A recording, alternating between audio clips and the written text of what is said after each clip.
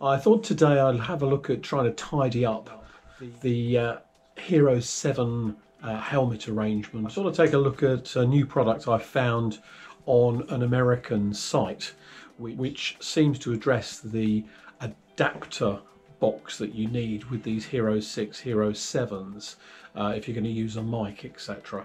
So I'll show you the product and I'll show you my helmet setup now and how it should improve it. So this is my current setup, and as you can see the adapter has to be, it was quite a large box, so I've actually attached it using one of the GoPro mounts on the side of the helmet, and the camera fitted on the front here with the mic going straight to the adapter. So let me show you the product I saw on this American site. So this is the product here, and as you can see it incorporates the adapter into the housing below here, so it's a very neat arrangement. So it should fit more or less exactly the same as the current setup, but just remove this adapter from being on the side to sitting here below the actual camera mount. So I should tidy it all up, but let's see how we get on. Okay, so I fitted the kit on there. I haven't removed that extra extension because it was just too low. If I mounted it directly down here, it's just too low, and you need to see the screen through your visor to be able to tell if it's actually recording or what mode you're in, etc. So I'll try it. I'll test it as it is now, leaving that extension in there. So as you can see, it's a little bit proud. It's in my eye line, so I'll be able to see the screen on the back and check out whether the screen's moving or not. Okay, so the next thing is to fit the Hero into the back of it. So I just need to drop this. So rather than the GoPro arrangement, this has got a sliding sort of carriage on the back for this flap here. Okay, so I've taken the Hero 7 out of the usual one. Let's just drop that into the case like that. So it fits in like that, and you just press it up and then it clicks into place. There's a little locating lug on the side here, so that's secure in there. You can see the screen from the reverse.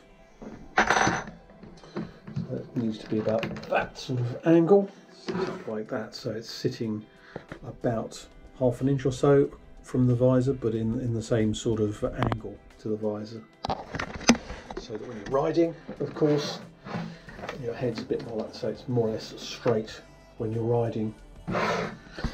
So now we need to get rid of this ugly arrangement on the side, because this adapter is going to slide into there.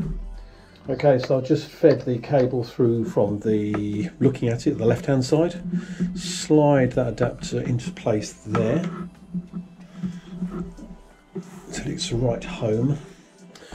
And now apparently there's only one way that this cable should be attached. So the bend up towards the rear, over the top and in, so it's got to go in that, or it should go in that way. I've still got all this gubbins on the side which I've got to remove and tidy that up, and then I've got to relocate the mic.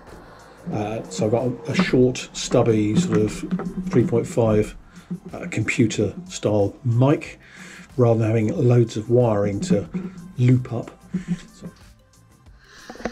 So I thought I'd quickly show you the mic that I use. So it's one of these short 3.5 mics. They're advertised on eBay as computer mics, I believe, and they're really cheap, but with a little separately purchased that simply pops over there.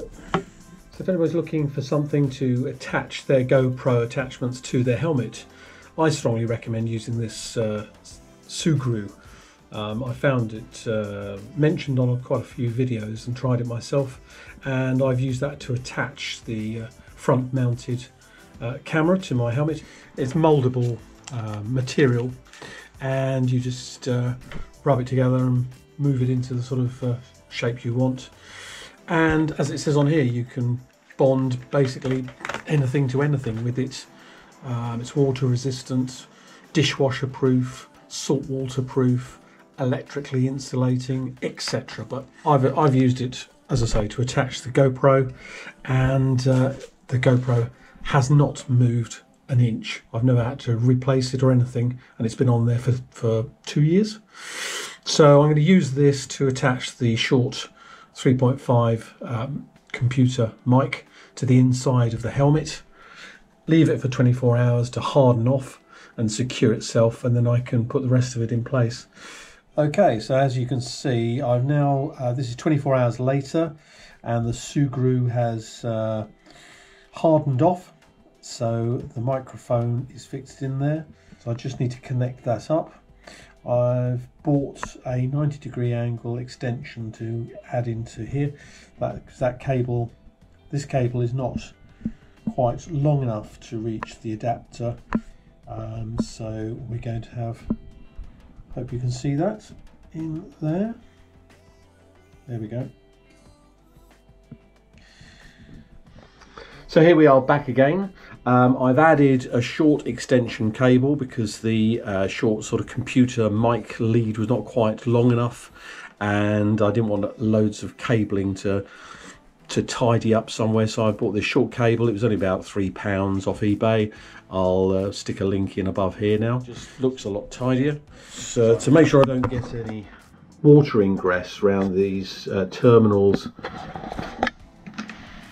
here, so I saw online a product used by some vloggers which is called Mack's silicone earplugs, and therefore swimming to stop the water getting in if you suffer from ear problems. And you get a whole pack. I'll put a link up so you can see what I'm talking about from eBay here. It's only about £3 or £4, £4 or £5, something like that. And you can just mould these, and then when you're doing a tour, you can just pop this in here, mould it into the hole, and give yourself waterproofing. And they're really easy to pull out. They don't leave any residue when you take them out again. So obviously you need to remove that if you're going to take the GoPro out of the case to get hold of the SD card for downloading. So you can use them multiple times. I've used the same piece multiple times on a 2-week trip. It might get a little bit dirty, but it does the job fine. So last little tip there, if that's helpful to you. Mack's earplugs, silicone earplug material. So I hope you found that interesting. If you like the video, please click the like button, and I hope you'll subscribe for further videos in the future. Okay, thanks very much indeed. Bye now.